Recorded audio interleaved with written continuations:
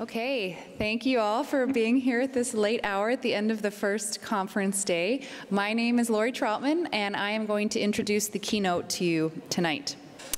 So, here I go. Since getting his master's degree in health services and public health research from the University of Aberdeen in 2001, Dr. Donald Nicolson has worked in health services research on several high-profile multidisciplinary and multinational projects for the likes of NICE, Cochrane, and Wellcome Trust. He got his PhD from the University of Leeds in 2009 for work which evaluated the usefulness of patient information about medicines. Donald got his first degree in behavioral sciences from the University of Paisley in 1996, which explains his empirical study of conferences. Donald first wrote about conferences in 2003 when he was asked to devise an internal report on one.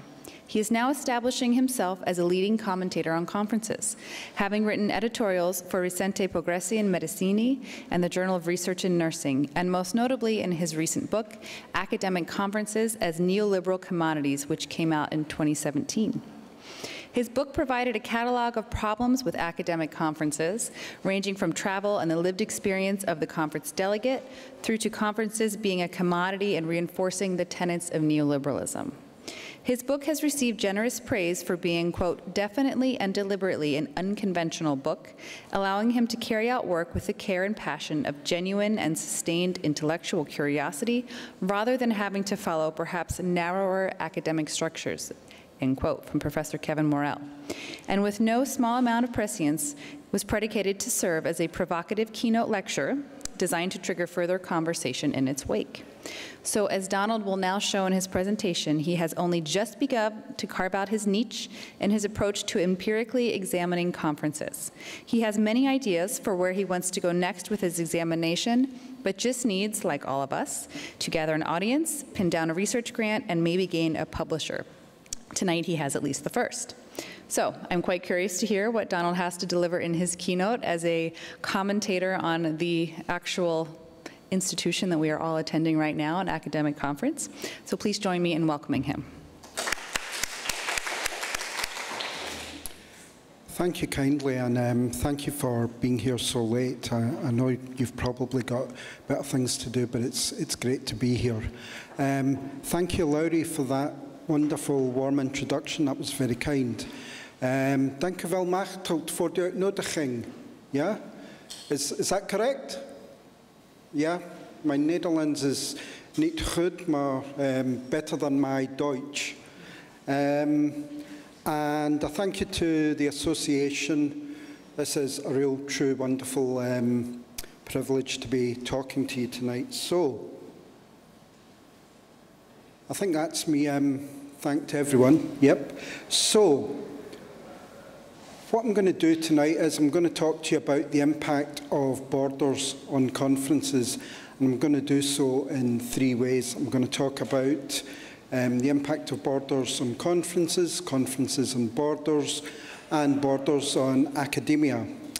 Now, why am I talking about that? Well, back in 2006 at the Institute of the Social Pharmacy Workshop conference that I was attending in Oxford, there was a vote taken to ask people which conference they wanted to attend in 2 years' time.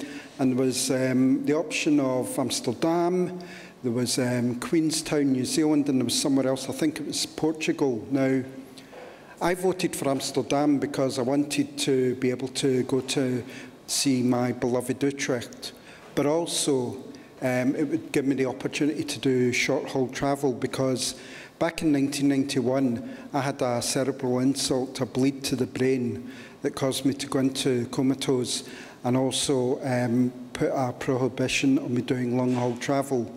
So imagine my shock when I found out that Queenstown, New Zealand had won. Disappointed, to say the least. But I got things checked out with my consultant, and he said, you're fine, you can do the long-haul travel. So the point of me reciting this story to you is that it shows where I'm coming from in part, that my My interests in conferences and travel were in part born out of my own personal experiences. So that's why tonight I'm talking to you. I'm taking that on a little bit further and talking about conferences in relation to borders. What you see there is basically how I perceived conferences in my head for so long.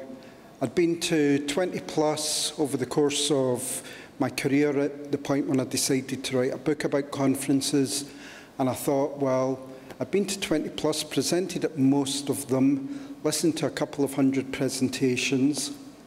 Did they actually come to something? Was there a clear signal that came out of any of these conferences, these health services research conferences that I attended, or did they just merely generate noise?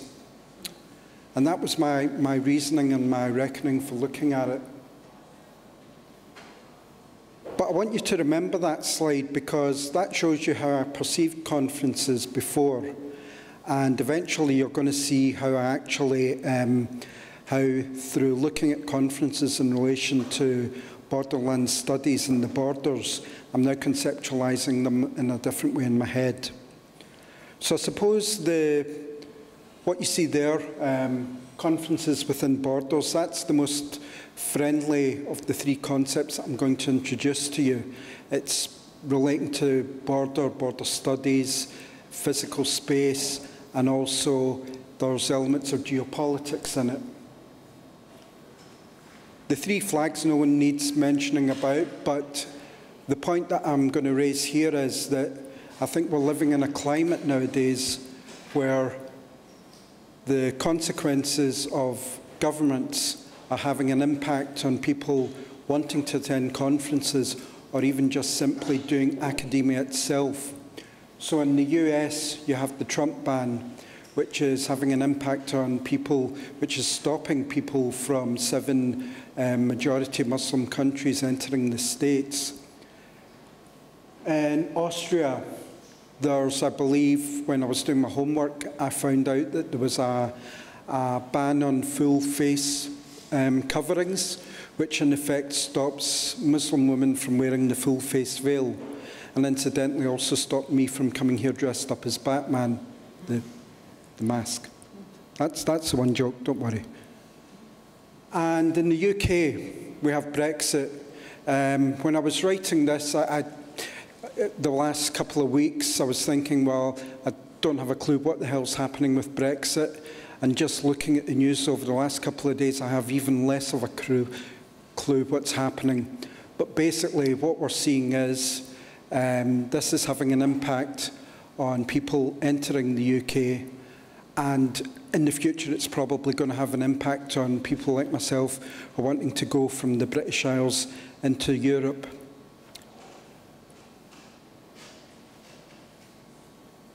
Again, doing my homework for this, one of the things that I found out was that it's not just the possibilities that Brexit might be putting a stop in people entering the UK. There's also, it's actually happening already. And when I was finishing writing off my book in 2016, I noticed there was a conference in Cambridge, the Association Studies, the African Studies Association UK. And there were a number of scholars who'd had their abstracts accepted and had the funding in place and were invited to attend the conference, but they were stopped by border security from doing so, some of them with dubious reasons for that. So that shows you that there's something happening in the UK at the moment, and in particular at the ASA UK example. One of the people that was stopped, one of the scholars, was a woman who was the wife of a fellow presenter, and the argument that was made was that she was stopped because her husband had already been given entry into the UK, and it was feared that if she did as well that they would want to stay. What we're seeing here is xenophobic and highly ridiculous arguments being made by border security by the British government in stopping academics from entering the UK.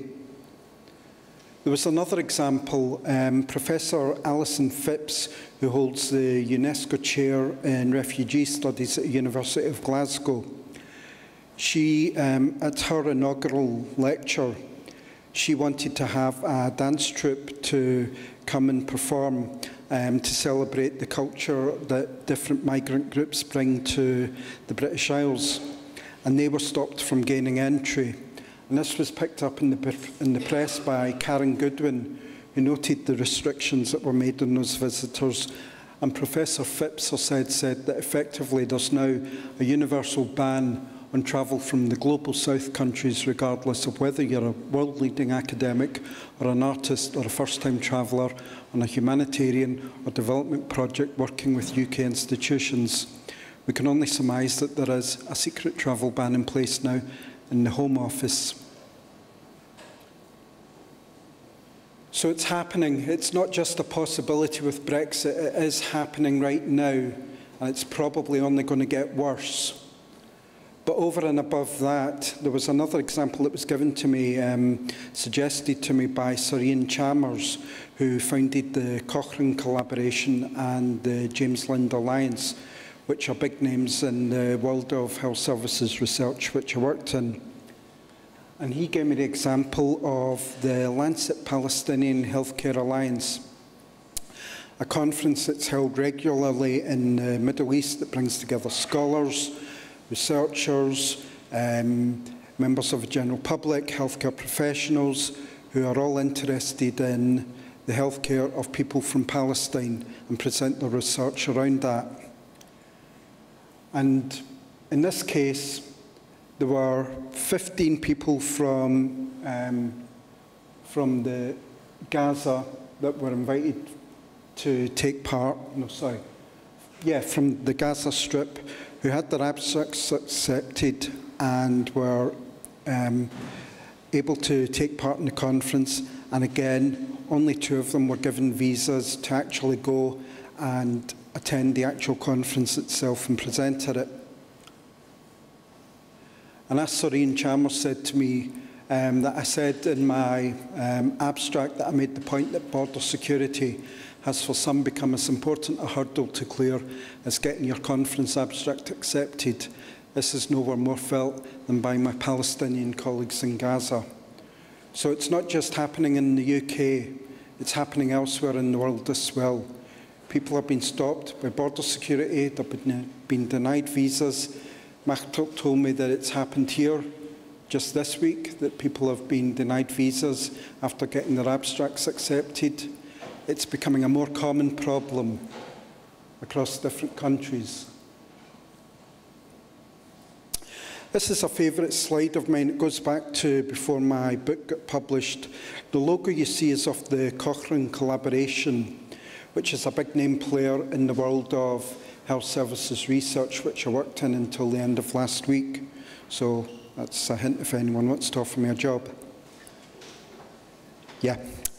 So the Cochrane Collaboration brings together leading academics from around the world who work on synthesising the best available evidence to offer evidence-based recommendations on what's effective in terms of healthcare, what works, what's dangerous, what should be done, what should not. And being an international organisation, they hold an annual World Conference or colloquium. And that brings together the leading lights from the 4 corners of the globe. And as you can see in this slide, the lettering in red represents conferences that were held in the Northern Hemisphere, and the one that's shaded in blue is the Southern Hemisphere. And what this shows is that 2/3 have been held in the Northern Hemisphere and 1/3 in the Southern Hemisphere. It's very difficult trying to find one place in this big globe, or small globe, to try and bring together people from all 4 corners and to bring them and get them discussing work, doing their research at a conference. So, the next concept, borders within conferences. This is more sort of social, psychological. It brings together. It's more about the experience of the conference and how the hierarchical nature that's played out at conferences can impact on people who are attending and presenting. No one needs to be told the great Michel Foucault. Now, he was a man who was not short of a word or two, and there's a great thing that's available on YouTube, a debate between him and Noam Chomsky from 1971 in Nederland, in Eindhoven, where it was recorded, and they were debating, I think it was human nature or something, and obviously Foucault had a thing or two to say about that. But if you watch this, it's available on YouTube, and the URL's down there if anyone wants to type it in.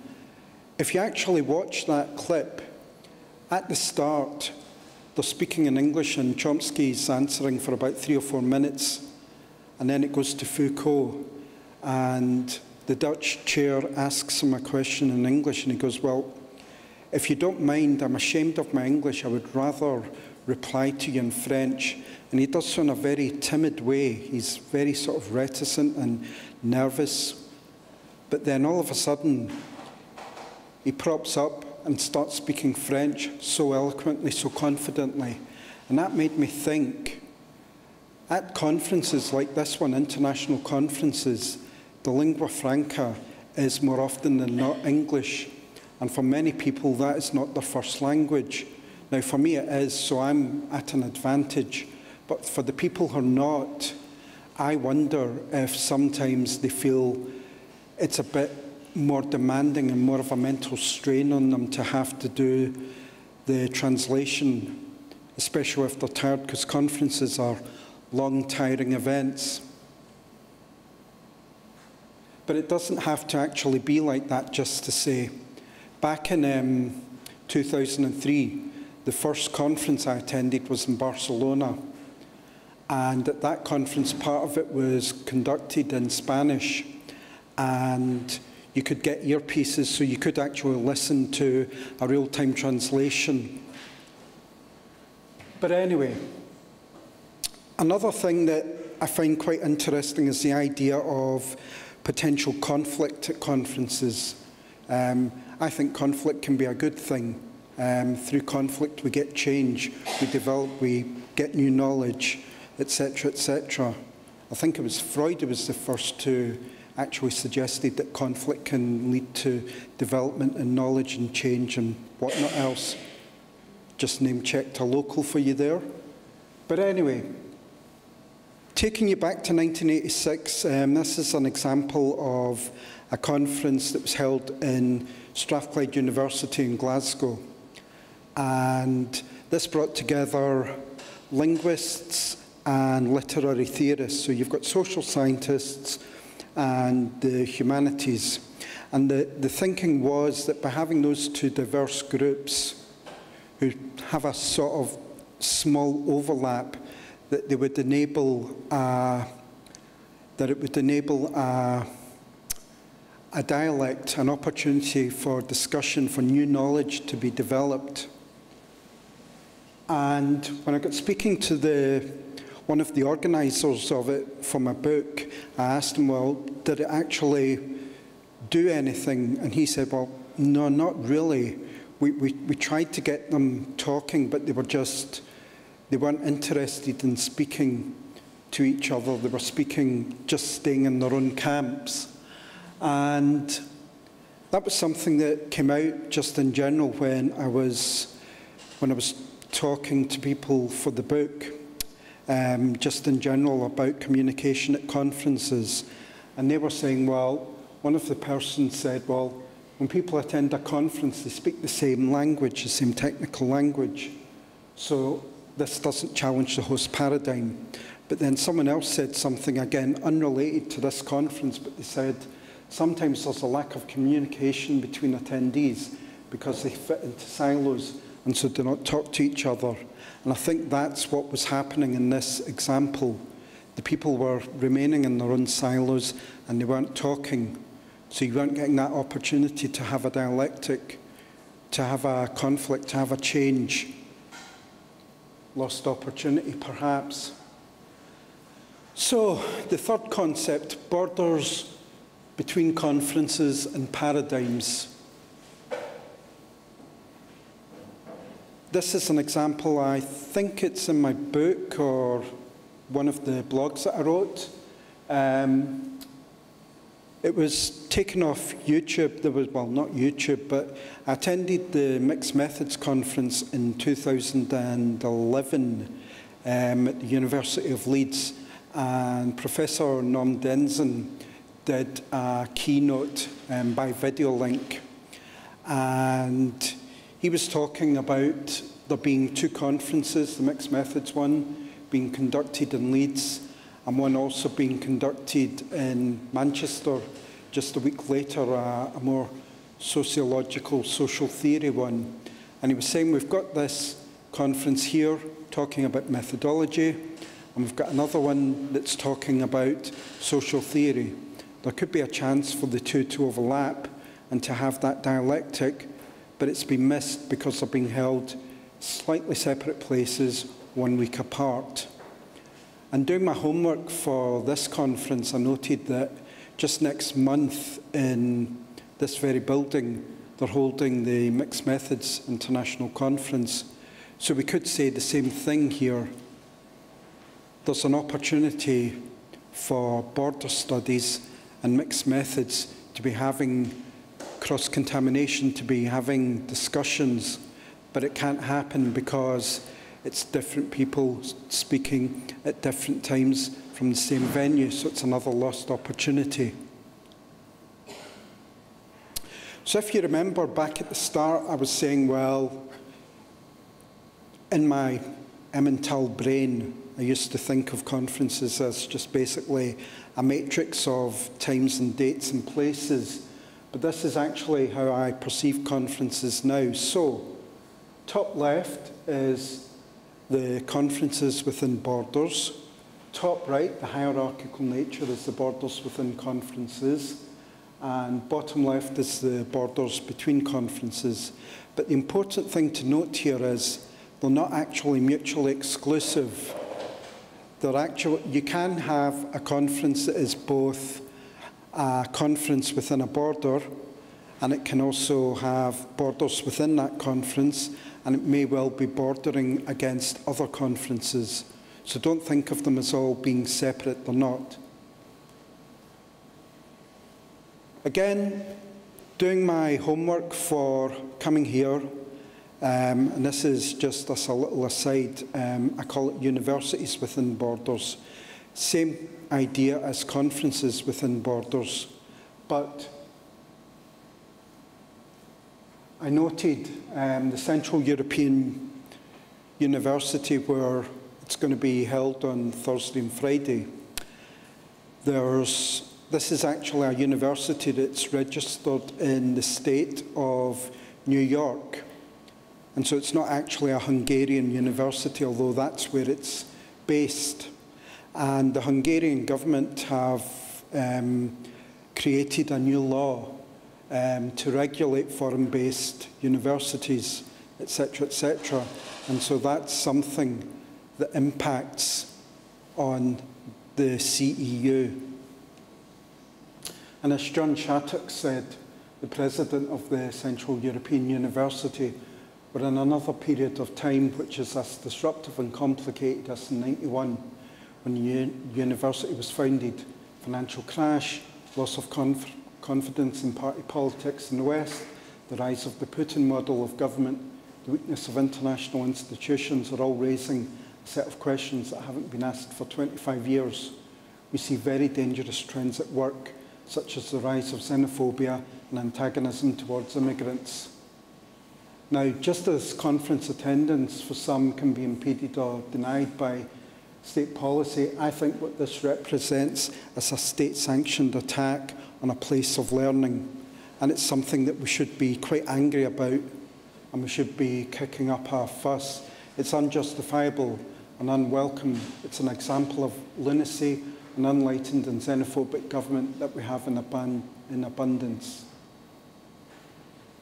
So, One of the things that I've picked up just from the short time that I've been here today, this is the first time I've ever been introduced to borderland studies or anything, is that I'm aware that there's not real, I don't know if it's fair to say, but I don't think there's any great underlying framework for borderland studies. There's different things that people are drawing from, but there's nothing yet that's set in stone. So if I was suggesting, in the line of work that I did, health services research, it's quite common to do evidence-based recommendations to say, this is the research we did, this is what we recommend you do based on the evidence that we found, this is what you need to change. And I'm actually taking that a step back, first of all, and saying what we need, first of all, is if we're going to try and improve the conference experience, we need to have a framework for change. And this is what I've got here. So you see the three concepts on the left-hand side that I've been talking about. And then what I've tried to do is identify some antecedents for each. So I think for conferences within borders, as I said, geography, geopolitics and financial aspects can all be antecedents for that problem. And the consequences are that there's actual prospective conference attendance or knowledge development. And the list goes on. For borders within conferences, as I said, the antecedents there are more psychological or sociological or based on conference culture. And again, the consequences can be conference identity, knowledge development, career development. And then for borders between conferences, the antecedents are time, travel, distance, geography, again, conference identity. The thing to note that in all three examples, I think, something that will suffer is knowledge development. And as scholars, as academics, we should all be concerned about that.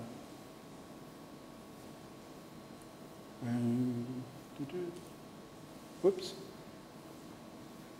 Right, so if Mark were here, I'd just give us some sort of more practical examples for what can be done to a conference to try and make it more, to improve the experience of the conference, to make it perhaps more engaging. Not that I'm saying this isn't engaging, but this could be taken on board by anyone. And I think my examples aren't as specific as some might think. Not specific, what's the word? They're not perhaps as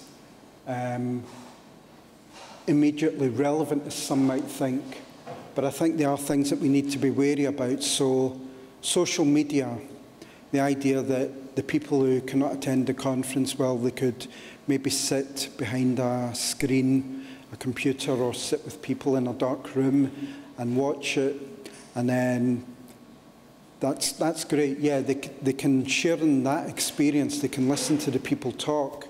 However, as we all know here, the magic of a conference is not about listening to people or sitting in on a workshop or learning.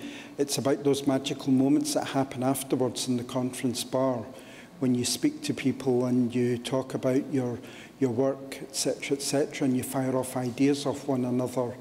I think there's a great difficulty in trying to harness that and foster that from a social media setting.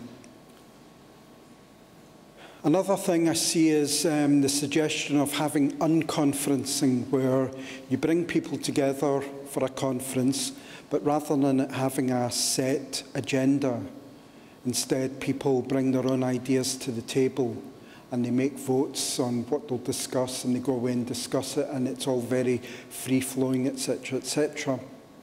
I can see the value of that. I think that can be useful, but I don't think it could be useful for, say, for example, over the course of the 4 days here.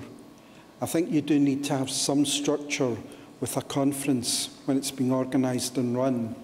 So you could maybe have it as a breakout session for an hour or two where people just come together and put their hands up and ask questions and make suggestions and talk informally, but I don't think you could have, for an international organisation like this, having it over 4 days. Then there's the idea of return on investment, and I have problems with this from a methodological and an ethical point of view. Methodologically, I think it's almost impossible to try and show that's a causal relation between the conference and having, quote-unquote, a return on investment. I don't think that's entirely possible. There's so many different extraneous variables going on.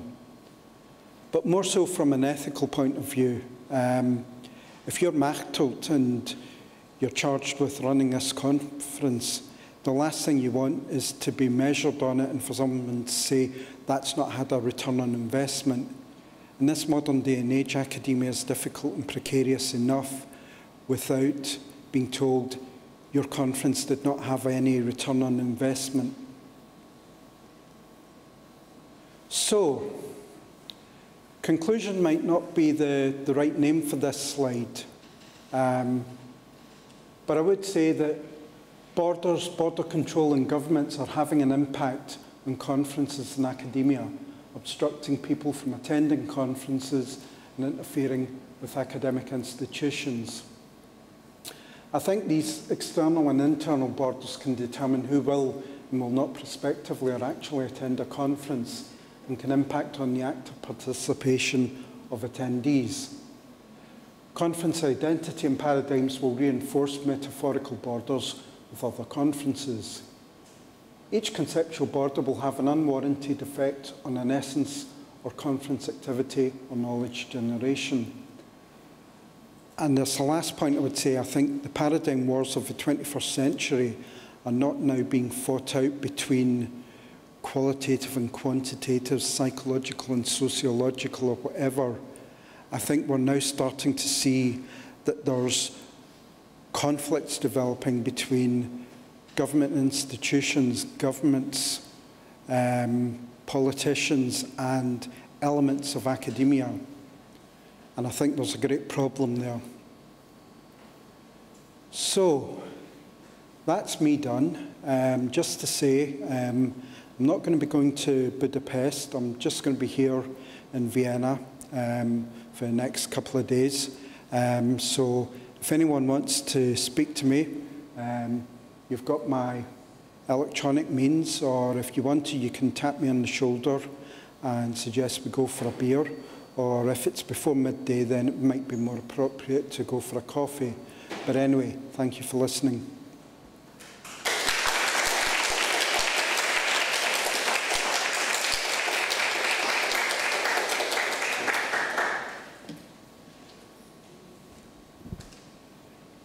I know this is the question section or not?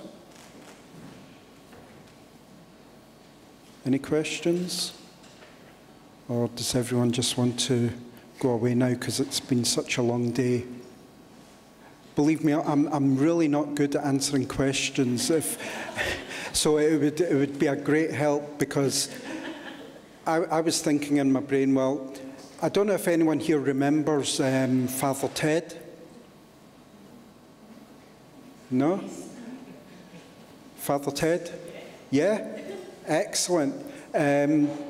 Father Ted, for those who don't know, was a comedy show in the UK with 3 priests. There was Ted, who was the conniving one, Dougal, the man-child, and Father Jack, who had Wernicke-Korsakoff syndrome and would only say three words, which were basically swearing. One of them was drink. But there was an episode where the bishops, 3 bishops, were coming to the island, and they thought, well, actually it might be a bit more conducive, guys, if we taught Father Jack something new rather than just saying drink. And so they taught him to say that would be an ecumenical matter, which was quite impressive, to say the least, and basically a catch-all answer to anything. So if anyone does want to ask me a question, I'm quite tempted just to answer. That would be a research governance matter. Michelle. I've got a question then.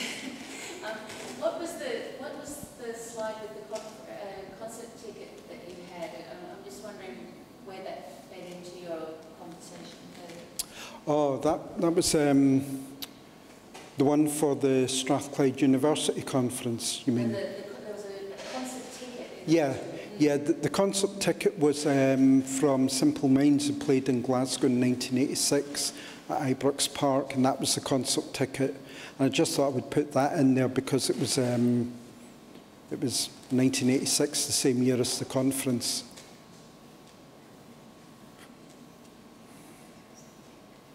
Yes.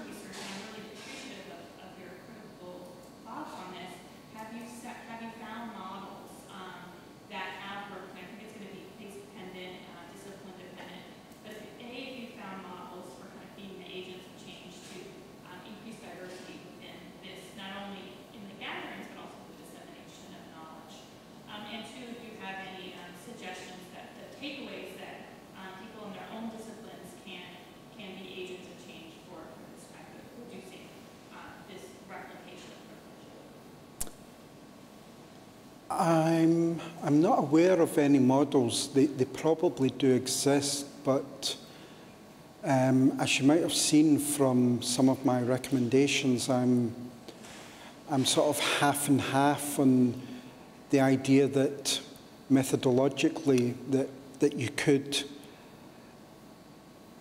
you could use a specific model or framework within a conference to instigate a change. So from that point of view, there's stuff that's starting to be developed that does look at return on investment and ways to try and generate that within our conference framework. But as I was saying, I'm quite critical of that for methodological and ethical reasons. So apologies if that's slightly fudging your question. I hope it helps. Okay. I thought that was a very interesting point. I mean, I'm very good. I'm a secretary. I don't belong to this environment, but so I noticed the lack of methodology. So in terms, so would then methodology help to disseminate what the conference findings are to the outside world? There's no interface in the, I don't know, you will have read Herman S. And there is this kind of Castalia, this kind of really beautiful, wonderful academic community that doesn't really communicate with the outside world. So what I was struck by that is there doesn't seem to be, as an exam observer, I see that there's no methodology. And actually, from some of the workshop today, what I got is, okay, we can borrow this aspect from the political sciences, we can borrow this aspect from geography, we can borrow this from, but still not a coherent framework for methodology, for conferences, and thinking about not just whatever conference, how then that knowledge is disseminated outside. And an interface and how that's communicated to the wider public. Because I thought today there was a very good point made at the plenary about, you know, the differences between human trafficking, between migrants. So there's a lot of really, really important knowledge. I thought that's really good stuff. How it's going to be transferred in the outset, or how it's going to be communicated. And I thought that, I don't know if I really like your point. I don't know if my observation really links to your point, but I thought that you will have definitely more opportunities than you have us, you know, to create that kind of framework to disseminate. I don't know, I really like that point. Thank you. That's it. Thank you. We had last year not focus on festival gathering, something like this, but there were people from academia, people from social movements, people from religious organizations also, which became very much so, did not feel so much, but in the end they gave the real weight in this event. And this goes to, I mean, because some time ago I noticed that we learn a lot by putting together science and politics, and then art, of course. And then this spiritual thing that is not far. I don't know, I'm not preaching by anybody, okay, but just the feeling that you're not stuck in a very narrow field that communicate much many other things is super important. And people left conference, but I don't know if how it would behave, but always I have, like in the second or third day of conference, like kind of a hangover of conference, you know? I cannot stand anymore, hear the same thing again, feel outside, try again, fit in, and stuff like this, okay? But in the end of that event was so good, people just want to have more together. It was very, very strengthening. Across these borders, between science, also for me as a scientist, scholar, the lesson I got was I have to improve my communication. It's not that we pay a lot of attention to, you know, to researching and to putting up a nice PowerPoint presentation and stuff like this, but we don't pay much attention to our people. They understand what I say. I'm related.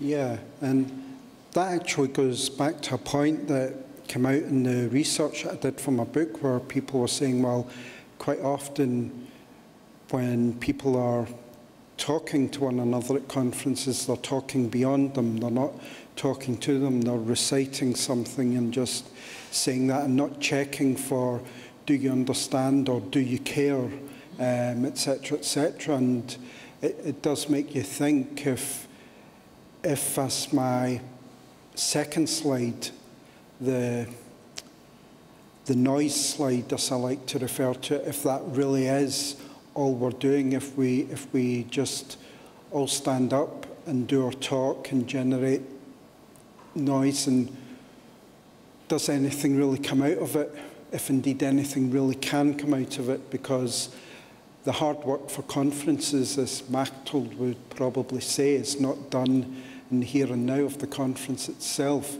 It's actually done in the weeks, months and years beforehand, when people are doing all the difficult work to ensure that the venue is found and that the people are invited, and etc., etc. So I think that's something that we have to bear in mind.